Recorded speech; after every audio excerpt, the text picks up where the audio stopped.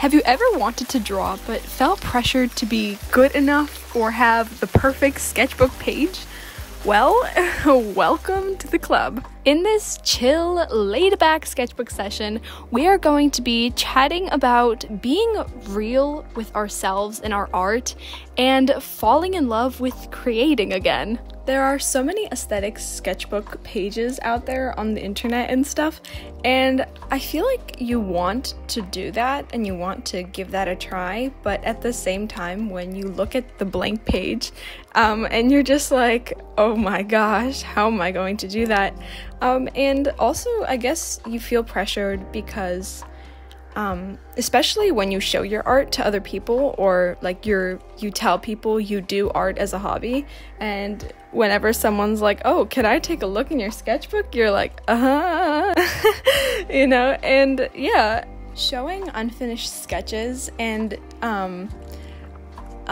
just like bad ones too, is actually it's pretty raw, you know? It's like not like hidden or like dressed up in a way. It is what it is, and sometimes you gotta give yourself some room to make bad art so that your art can be good, because how can you make something good if you've never took the leap to give it a try, you know, and just try over and over again? And what if you gave yourself that room, you would discover something that you didn't know you enjoyed, you know? On a scale of 1 to 10, how confident would you say you are in your strokes when you draw? Like, 1 to 10. No 5s, 5's not allowed. So, what would you say? Like, can you just draw something and be like, oh, no problem, you know? I don't need the eraser. Or are you like, yeah, I kind of erase every 2 seconds? Well, I'd give myself a 6. I mean, that's kind of the point where you're like, you're kind of confident, but you're not, and you're like getting there, you know? Like, sort of confident, but not really, and you still use your eraser. You know, but I wonder what would happen if, like, you drew with pen. Like, you know how there are, like, artists that draw with pen? I mean, I admire those people so much that, like, it looks so good, and they don't use erase, you know? Do you think you would just get more accurate over time? It's kind of like it's being comfortable, I guess, with those glaring mistakes. It's like all or nothing on the first try. Yeah, wouldn't that be fun? Why don't we try something? I was thinking of just doing a video and drawing like every day, for say however long, you know, I feel I mastered it.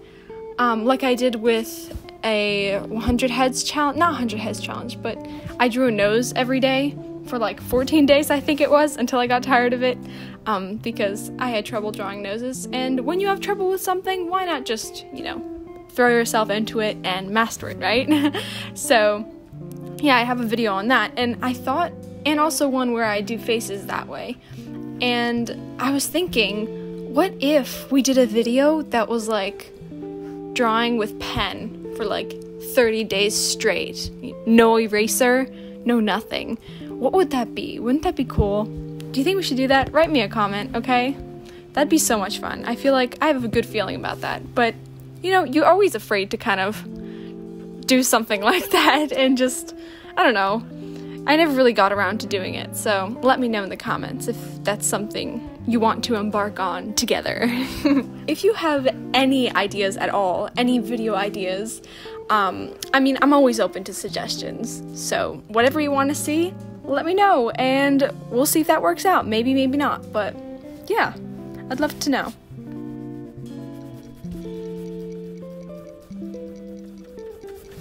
I personally am always editing what I do. I guess it comes from, you know, this, I feel, inability to say things straight away, right, I guess, from the first time. I don't know, and I'm trying, you know, I feel like so much is being filtered these days, you know, just on a subconscious level, when you talk, you kind of think 1,000 times before you say something. When you draw, you also think, I guess, overthinking just what you're going to paint, what you're going to do. You know, every single stroke you're like, oh, that doesn't look good. You know, and I think sometimes you just gotta be loose and give it to yourself, you know, those moments of just, what would happen if you didn't put a filter, you know, what would happen then? Maybe we would all be a bit more, I guess, authentic. I think I should give myself a reference photo or something to work off of, because I don't know what I'm doing. Anyway, I was so ashamed at just my inability to talk on camera and draw at the same time, so I completely just yeeted whatever I drew on the other page and just started again with drawing some guys. I'm trying to figure out, it's kind of looking upwards, so yeah. You see what I mean? Your art doesn't have to be and shouldn't be up to standards all the time, whatever your standards may be, and having it be more of an expression of what you're feeling in the moment seems just so much more, I don't know, real to me, raw and vulnerable, and just being okay with being vulnerable and sharing that, or keeping it to yourself if that's what you feel.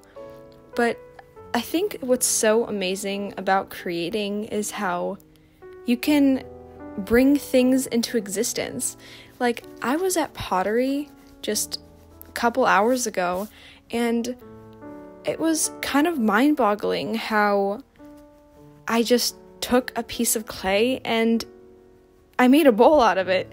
And it was just, I don't know, like, before this bowl did not exist, right? And when you think about it, a bowl that I made, that particular bowl will never exist ever again, like the exact same.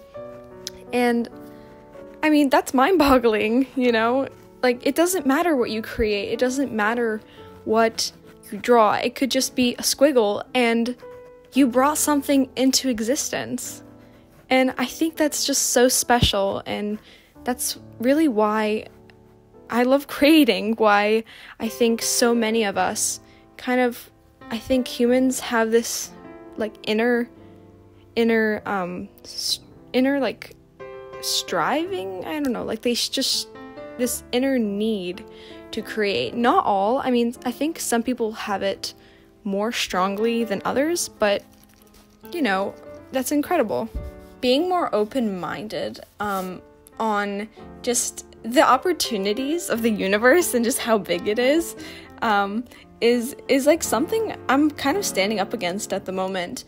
Trying a new medium, a new art style, or just testing something out in general is just, you know, let yourself do it, okay? You deserve it.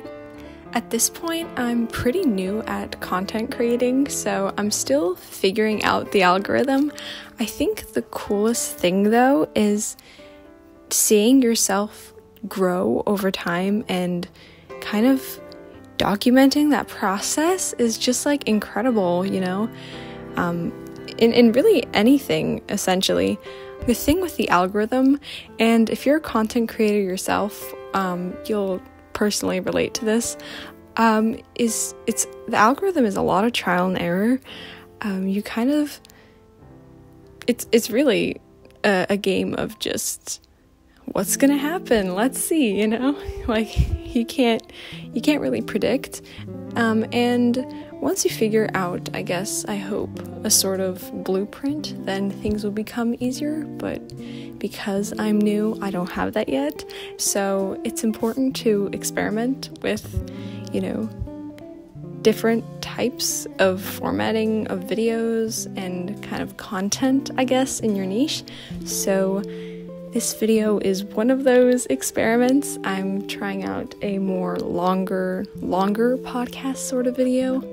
And so let me know if you like this. Give it a like, comment, so, you know, I get an idea, right? It really helps so much. What is the main thing you're struggling with in your art? Is it a facial feature or just an angle, anatomy? For me, it was always, well, not always, but it's this angle. Currently, this upturned side turned face angle gets me every time. Before it was the planes of the face and understanding where the facial features even go, but after watching tutorials, you'll get the hang of it. If you ever have trouble drawing planes of the face, there's this really, really cool video. Like, there's so much material out there on YouTube. You know, type it in the search bar, you'll find it. That's what I love about YouTube, you know, just everyone's helping each other out, and I mean, it's great. I taught myself a lot of things off of YouTube. I taught myself how to play ukulele, guitar, piano, so yeah. Do you have any other passions other than art? Or if you're not drawing right now, or if you don't draw, what are your passions? For me, music has also a place in my heart, along with art.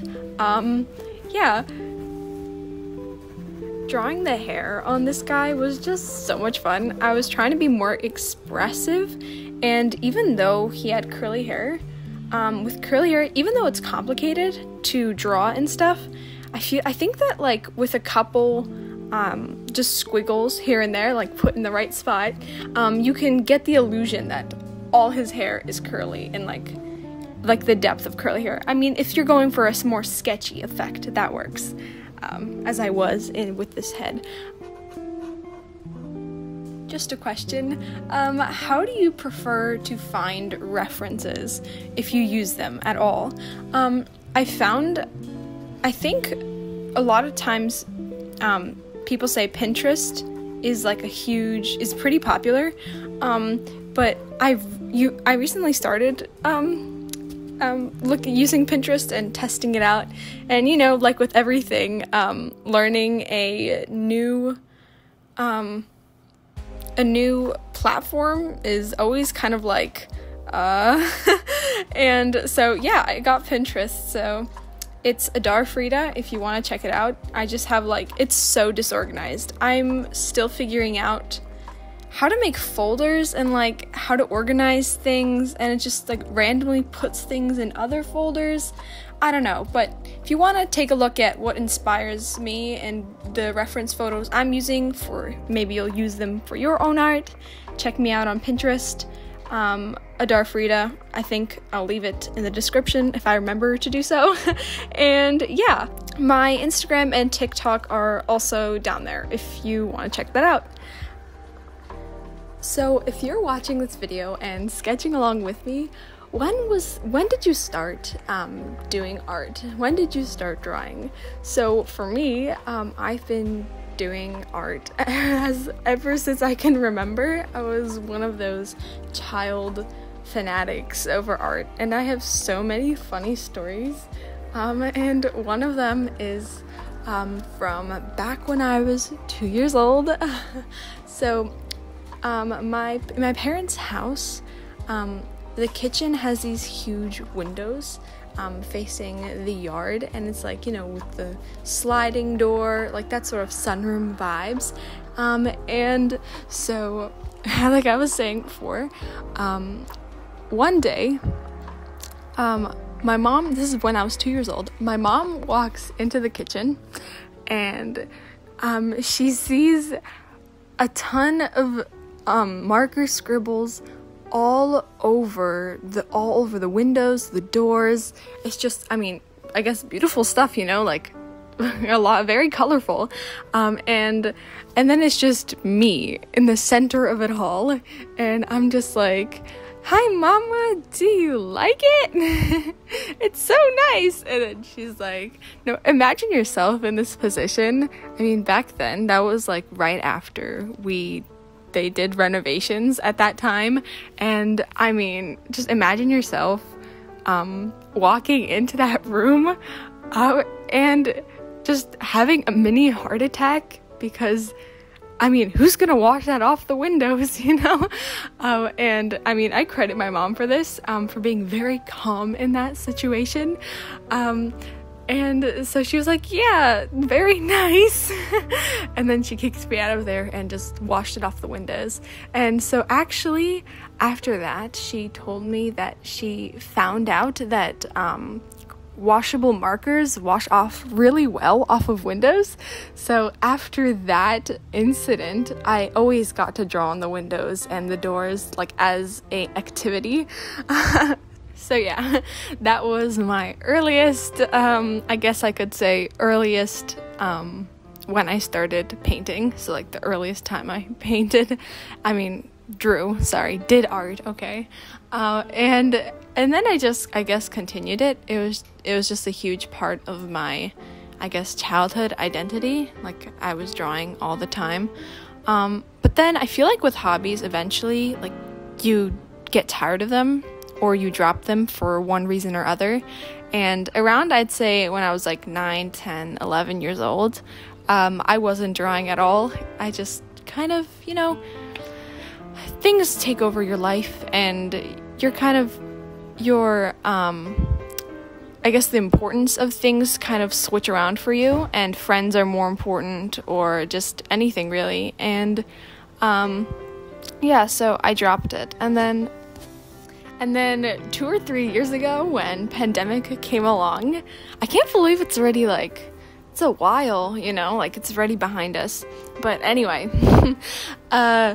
when pandemic came along, I guess I had this personal crisis, I guess, when you stay at home after being around with just kind of chasing so many things at one time.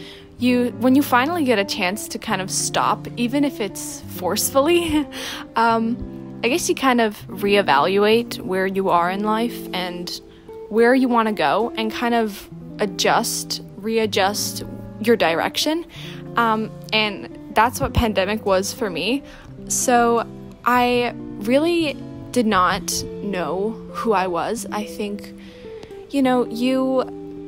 I don't know how to even explain this. Just when you're chasing, I guess, someone else's ideal or just societal norms of what is good, or at least what you think, what you feel that is influencing you. I felt that was influencing me a lot. Just friends, group, there's a lot of things that influence you, and when you get a moment to kind of stop, you suddenly realize maybe that wasn't what you wanted, and you're kind of confused because it's something you've been doing for a while, but you don't want it, but at the same time, you don't know what you do want, So that's kind of the situation I was in, and I really was trying to find out just who I am,